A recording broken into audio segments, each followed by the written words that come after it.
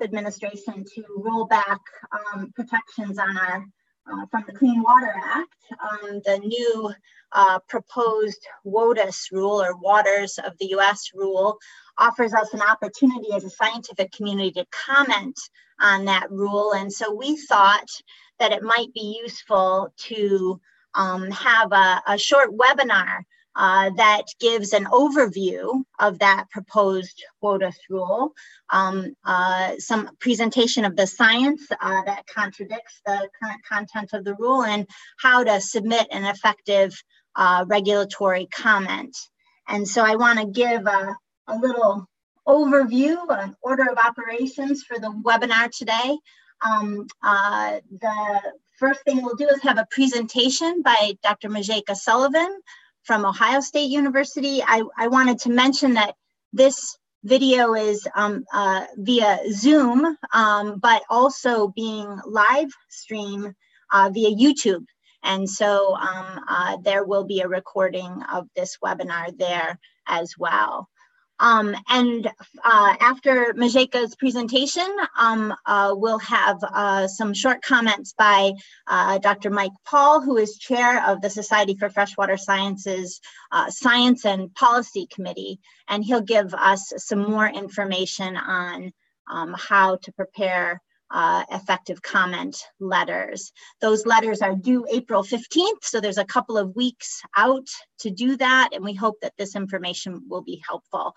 Finally, just a bit on logistics. The SFS, the Society for Freshwater Science, has a landing spot for these documents at freshwaterscience.org/WOTUS. So there'll be a recording of this presentation, a PDF. Majeka has been very kind to offer us the PDF of his presentation slides, the WOTUS comment guide that Mike Paul has prepared, as well as any other resources we think that might be helpful to you all to provide reference or content for letters you might prepare. And finally, we're trying out for some Zoom webinar, and Brett Peters at the Environmental Change Initiative at Notre Dame is handling this. He's in the background here. He's monitoring the chat in case there are any logistic difficulties.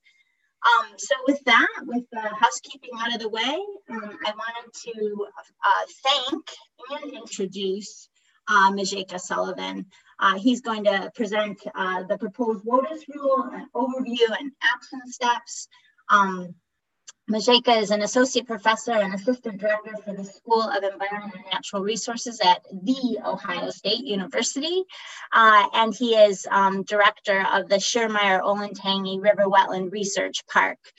His research works on water quality and aquatic ecosystems generally, in integrating community and ecosystem ecology, fluvial geomorphology, biogeochemistry.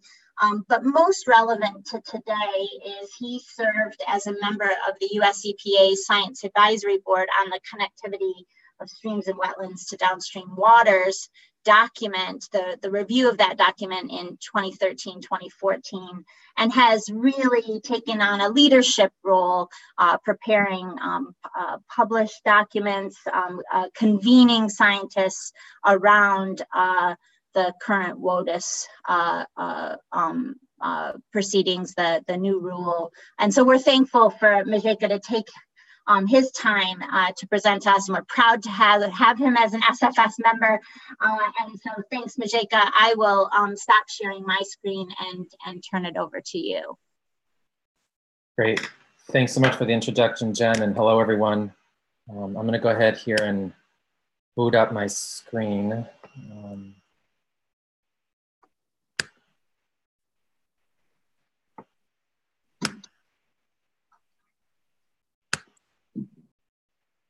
Just give me a moment while we get these things taken care of.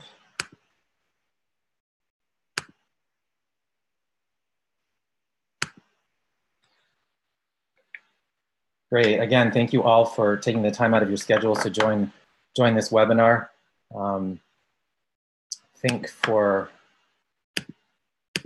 There we go. So my goal today is to provide you with a brief synopsis overviewing some important points on the proposed waters of the US, or WOTUS rule. These include connectivity of waters and why it is important, how the proposed rule differs from the 2015 and pre-2015 jurisdictions, how the new rule is inconsistent with the best available science, and potential impacts of the new rule.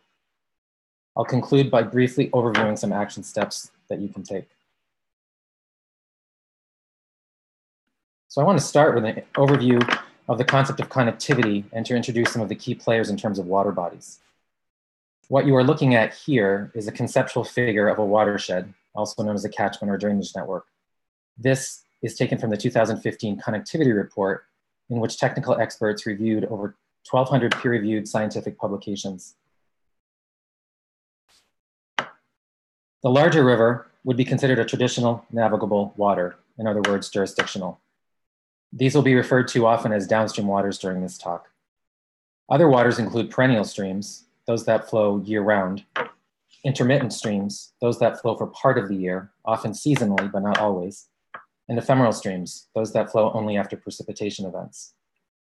Floodplain wetlands are found next to rivers and lakes, whereas non-floodplain wetlands, referred occasionally to as isolated, and in the proposed rule they're referred to as isolated, are located elsewhere in a watershed. Common examples are playas, prairie potholes, vernal pools, and others. The black arrows you see here represent potential connectivity with downstream waters, in this instance with the larger river.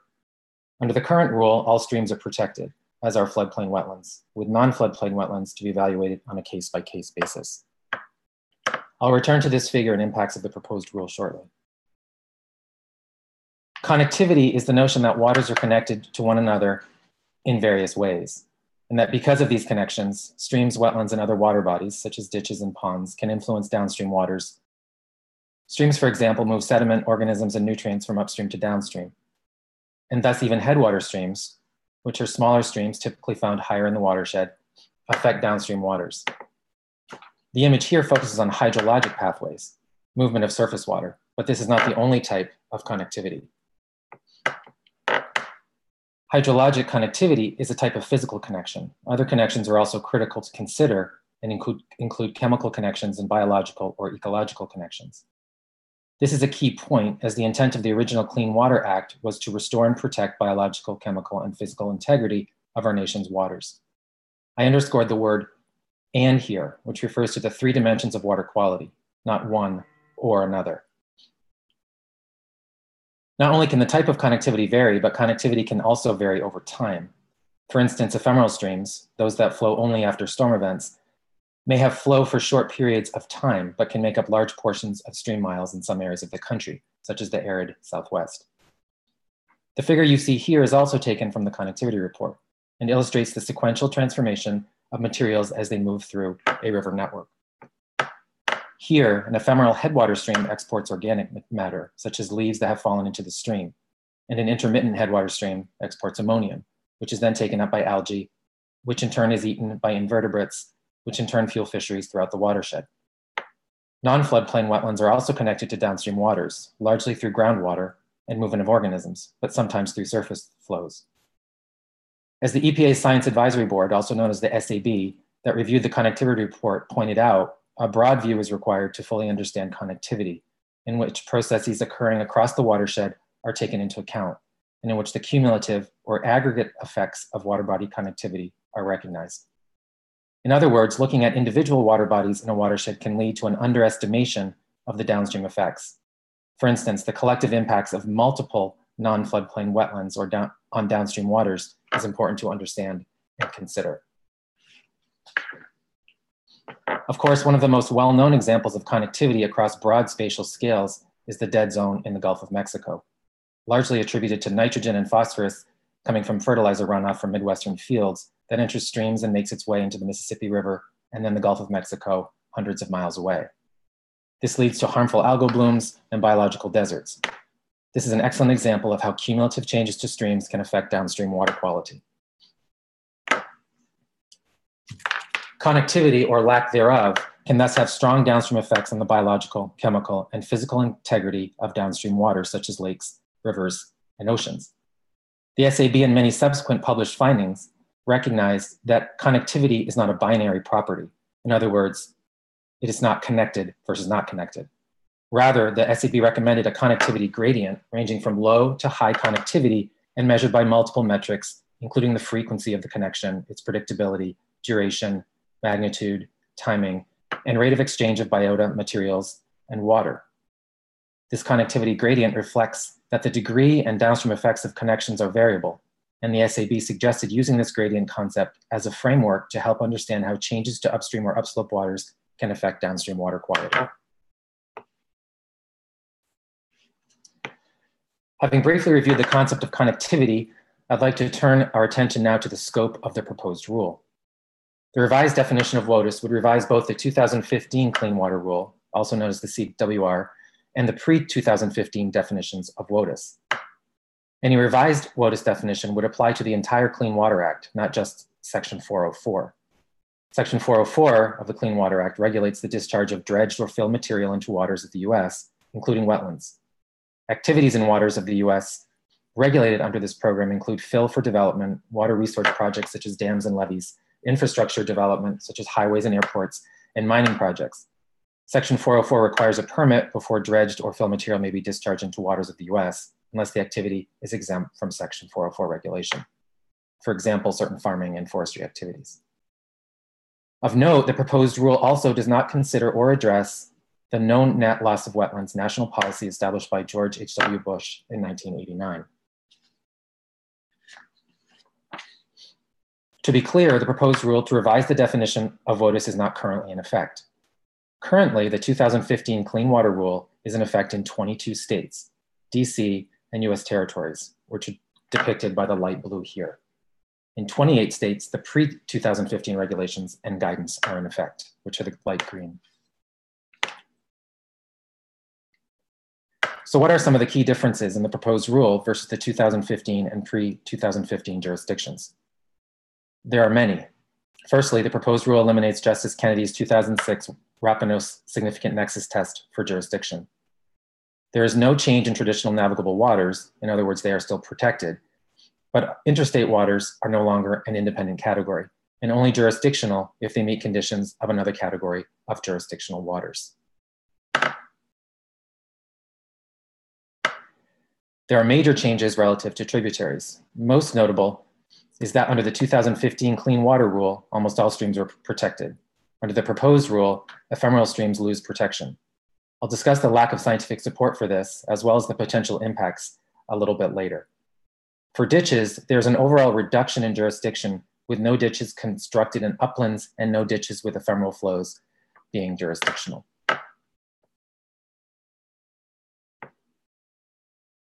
Lakes and ponds are now in a separate category, and non-navigable isolated lakes and ponds would no longer be jurisdictional. Although regulation of impoundments of jurisdictional waters would remain the same under the proposed rule, because fewer waters are jurisdictional overall, it is likely that less impoundments will be jurisdictional.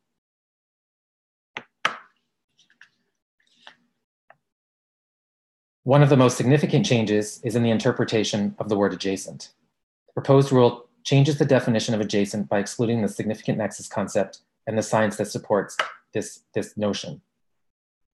The agencies exclude 3 out of 4 of the dictionary definitions for adjacent, which are next to lie near, and close to, thereby limiting the meaning of adjacent to adjoining or abutting. Despite Justice Scalia's preference for reliance on dictionary definitions over scientific terminology. The proposed rule ignores the concept of connectivity beyond a direct hydrologic connection, thus ignoring chemical, biological, and ecological, and indirect hydrologic connectivity and excluding non-floodplain or geographically isolated wetlands. The proposed rule attempts to eliminate the need for case-by-case significant nexus tests. However, the proposed rule does not succeed in eliminating the need for case-specific analyses and acknowledges the need for complex professional-level site evaluations to determine jurisdiction in a variety of situations. The rule does not appear to meet its own stated goals of achieving clarity, predictability, and consistency in this regard, which I discuss more a bit later. Given time limitations, I've not covered exclusions from the jurisdictions and differences from pre-2015 and the 2015 Clean Water Rule and the proposed rule. However, it's worthwhile reviewing these if you can find the time.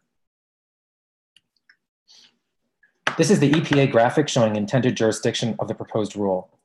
Proposed jurisdictional waters are in bold. It is notable that coastal waters are not addressed in the graphic. I'll return to a similar visual later when we discuss potential impacts.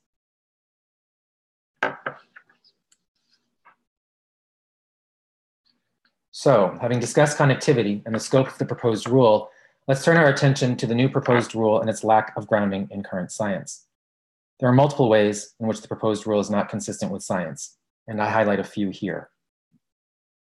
Firstly, the proposed rule relies almost solely on hydrologic connectivity in the form of flow permanence to determine jurisdiction, ignoring other types of physical connectivity, as well as biological and chemical connectivity, which is, as I have previously stated, are critically important to downstream waters.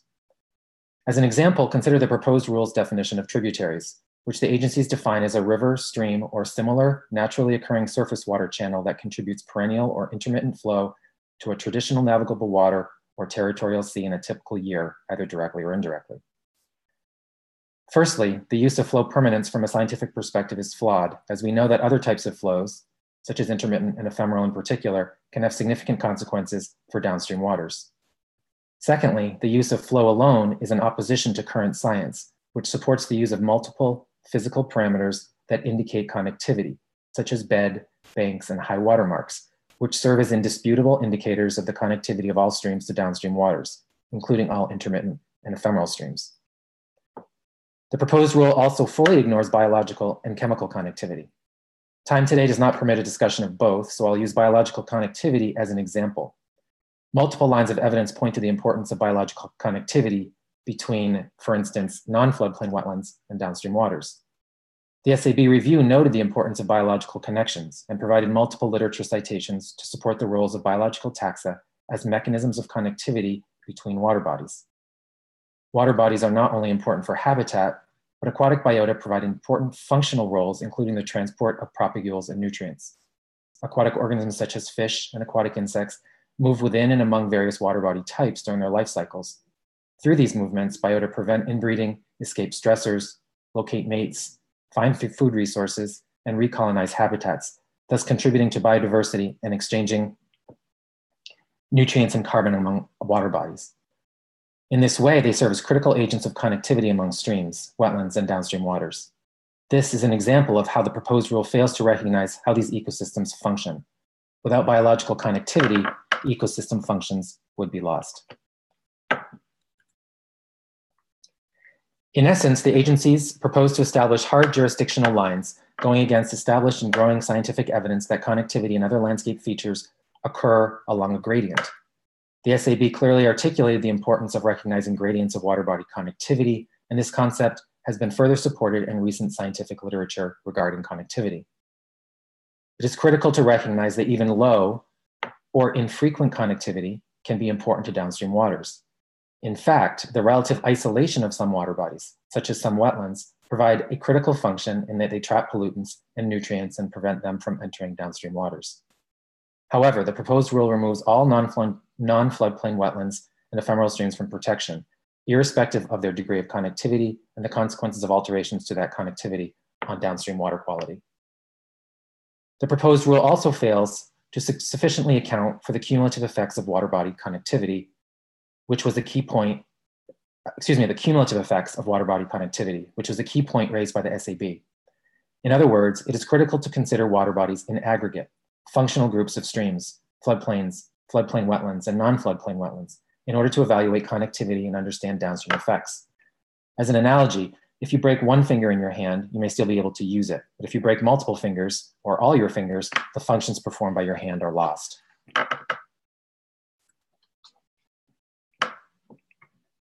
Water body connectivity and water quality are complex issues that cannot be oversimplified. In order to preserve chemical, biological, and physical integrity of our nation's waters, we must understand how they function. You cannot simply protect parts of the whole, ignoring others in the critical processes necessary for watersheds to function. I've already shared with you a couple instances where functional considerations are ignored, for example, in not accounting for how water bodies function collectively.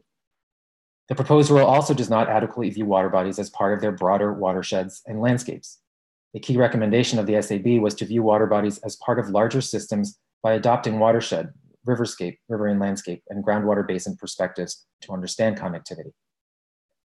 The proposed rule relies overly on case law rather than a solid understanding of water body connectivity and the complexity of drainage networks, landscapes, and watershed processes.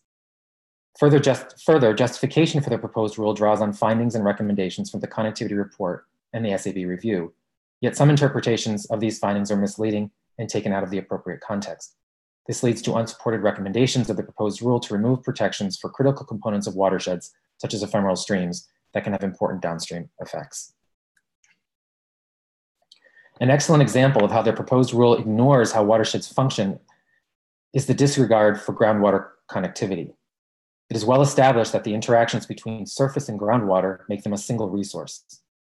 Over short spatiotemporal scales, distinguishing between surface water and groundwater is inappropriate, with wetlands and streams linked by integrated surface water and groundwater flow systems, modulating both the local storage of water and the rate at which water flows to downstream waters.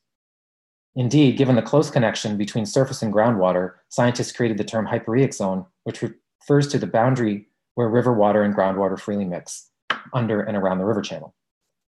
To disregard groundwater connectivity, especially over small distances and short time span, is to disregard the reality of how natural waters function. The fact that the newly proposed rule includes the following language, quote unquote, the proposed definition specifically clarifies that waters of the United States do not include features that flow only in response to precipitation. Groundwater, including groundwater drainage through subsurface drainage systems, end quote, shows a significant lack of understanding where and how natural waters accumulate on a landscape. Virtually every water is fundamentally dependent on rates of precipitation, accumulation on the surface, and infiltration into the ground. Those accumulated flows are absolutely essential for formations of various types of our nation's waters. In addition to the scientific flaws and highly concerning loss of protections, the proposed WOTUS rule is not clear. Although the agencies state that the proposed WOTUS rule would establish jurisdiction under the Clean Water Act in a clearer and more understandable way, the rule is inconsistent and sets dangerous precedents in fundamental areas. For example, the agencies also propose to remove case-by-case evaluations for non-floodplain wetlands, yet propose case-by-case judgments or their equivalent in multiple other instances.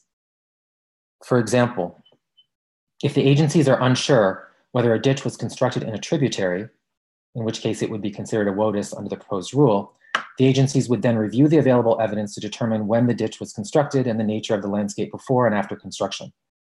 Thus, the proposed rule selectively applies case-by-case considerations to water bodies for which such examination is likely to result in exclusion from Clean Water Act protections, and remove such consideration from water bodies such as non-floodplain wetlands, where a case-by-case examination is more likely to afford protection. The agencies are also unclear about the precise way jurisdictional, in other words, perennial and intermittent, streams will be evaluated. The agencies suggest using a combination of methods to distinguish perennial and intermittent from ephemeral streams, including field visits and remote tools. One proposal is to require a minimum annual flow duration, such as at least 1 month per calendar year, which would then exclude vast numbers of intermittent streams that are critical habitat for fish spawning and rearing, among other functions. The agencies also suggest using blue line streams on US Geological Survey, topographic or National Hydrology Data Set, NHD maps, to identify a potential jurisdictional stream. While the agencies indicate that combining this information with other measures such as stream order or field work will be important to avoid overestimating flow and erroneously concluding the presence of a jurisdictional tributary, the opposite problem is most likely. That drainage networks have not been mapped at sufficient resolution and thus could grossly underestimate streams on the landscape. NHD maps, representing the best available spatial stream data for the US, have been shown to capture only 66% of stream length compared to maps based on high resolution LiDAR data. Other advanced tools include a model developed by the USGS of streamflow permanence for the Pacific Northwest at a 30-meter resolution. The probability of streamflow permanence, or PROSPER model, could be a substantial improvement over current NHD-derived maps, including predicting intermittent ephemeral streams. In contrast, using blue line streams would fail to account for substantial portions of streams across the US landscape. The agencies also seek public comments on numerous issues that could further weaken protections. Lastly, the proposed rule is not defensible. The 2015 Clean Water Rule is supported by EPA's 2015 connectivity report, finding from the EPA's Science Advisory Board, and by recent literature, a significant body of recent literature, in fact. All of these document the state of the science in support of the 2015 Clean Water Rule. The agencies do not provide any comparable body of peer-reviewed science to support the proposed rule. So let's recap the likely impacts. To briefly illustrate, I'll take you back to this image I shared with you earlier. Now let's remove protection from all ephemeral streams and the important contributions they make to downstream waters. Let's now remove protections for all floodplain, wetlands, and their contributions. Let's also remove protections for some intermittent streams, as this might be an outcome given the nature of comments requested by the agencies. Then multiply these losses across watersheds in the US.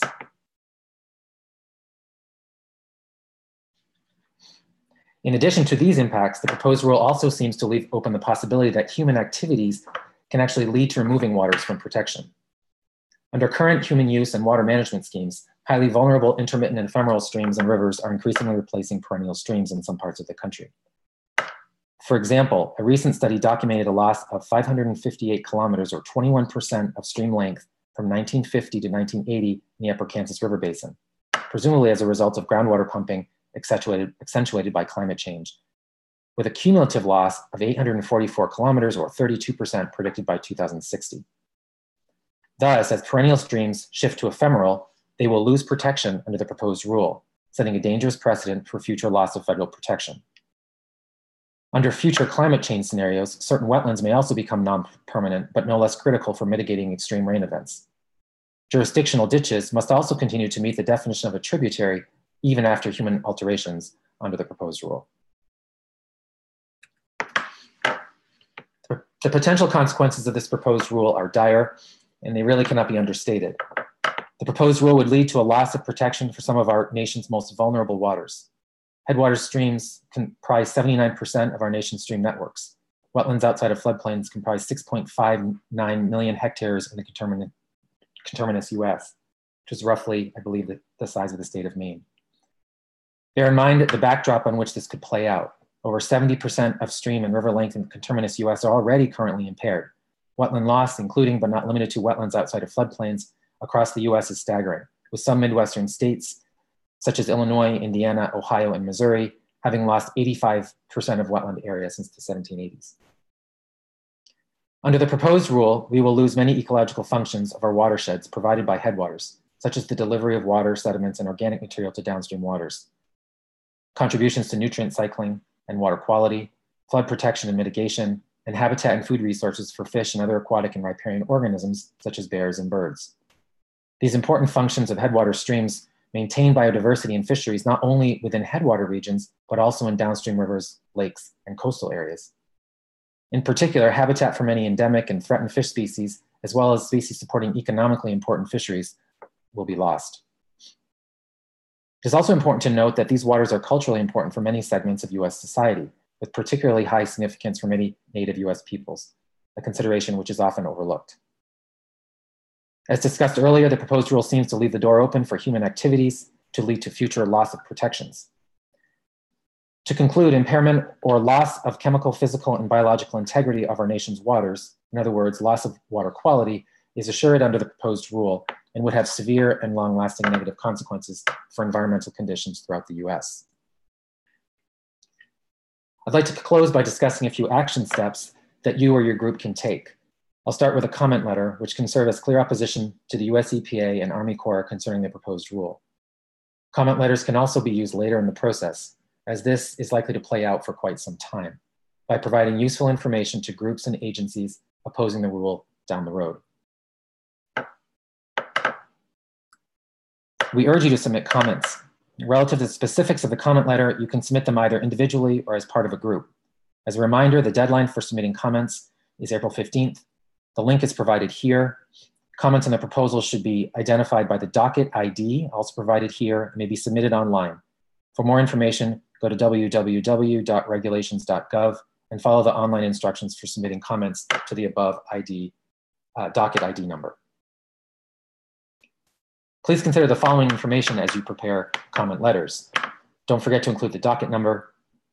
For the introduction, state your expertise if you are writing the letter alone, or include information about your group if you are writing a joint letter. Make sure you clearly state your position on the proposed rule.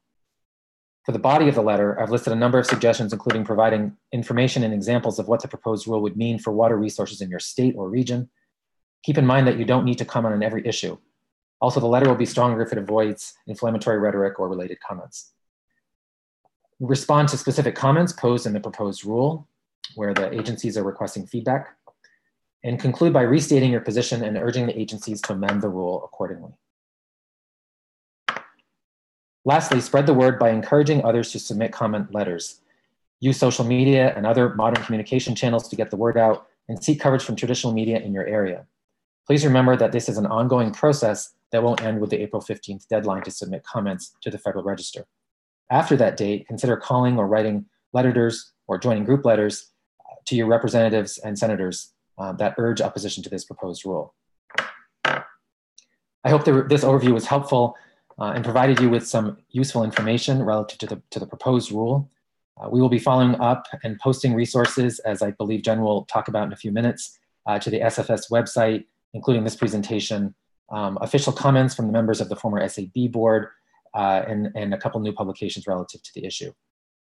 I believe there will also be an instructions letter for SFS members from the SFS Science and Policy Committee, which Mike Paul will speak about in a few minutes. And these resources will be posted as they become available. Thank you very much for your time. And at this point, I'm going to take a few seconds to hand it back over to Jen. Majeka, thank you so much for that overview. It's tremendous. And I think is really going to be an amazing resource for folks, especially with some of the deep dive details that you've given, as well as some of the documents we'll post that you've led recently around this. So thank you so much for that. I am going to turn it over now to Mike Paul, who is chair of the Science and Policy Committee for SFS, and he has prepared a short guide for preparing comments, and also has some additional information that he'd like to share. So with that, I'm going to share my screen for a slide, and then turn it over to Mike. Let me do that. Can you hear me okay? Yeah. You guys hear me? Okay, great. Great. Thanks, Jen, and thanks, Majeka, for that amazing presentation. This will be a real valuable resource for members in preparing their letters. And so to support letter writing by the members of SFS, I should mention the Society will be preparing a comment letter, as we have prepared comment letters on all phases of this rulemaking process since 2014. And so we will continue that to this proposed rulemaking and any supplementary notices or anything else that comes out during the process. But we really encourage members to write your own letters. It's very valuable to get a variety of opinions and as broad and deep a set of arguments as we possibly can. And so to support that effort for you guys, we've prepared a comment letter overview. It builds off a lot of what Majeka's presented as well.